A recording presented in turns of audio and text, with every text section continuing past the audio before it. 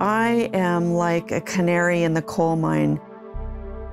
I'm the person that's swimming through your drinking water.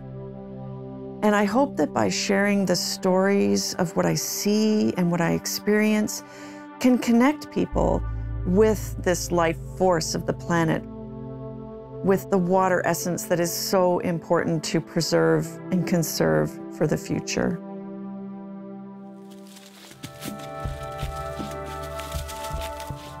My name is Jill Heinerth, and I'm an underwater explorer.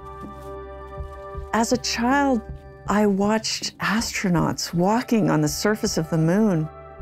I watched Jacques Cousteau on TV, and I was inspired as he swam through these places that nobody had ever been before. I knew that I wanted to be an underwater explorer.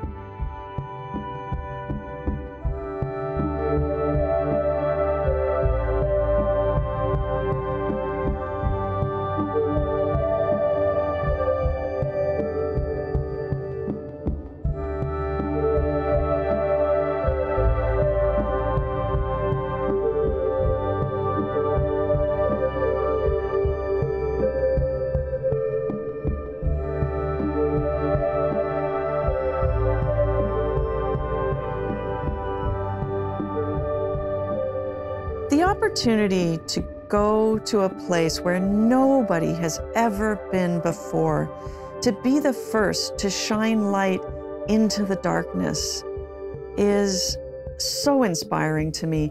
That's what motivates me. That's what keeps me moving forward.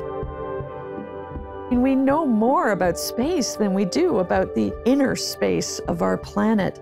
And I've had a chance to work with astrobiologists looking at the unique life inside of caves. I've had a chance to work with engineers that are developing the technologies to explore the liquid oceans beneath the icy surface of Jupiter's moon, Europa. Throughout my career, I've felt almost a moral imperative to both study and communicate about how we're connected to our water resources. We're at a tipping point. In the next few years, we have to make great discernible changes and interventions in order to protect both water and climate for the future.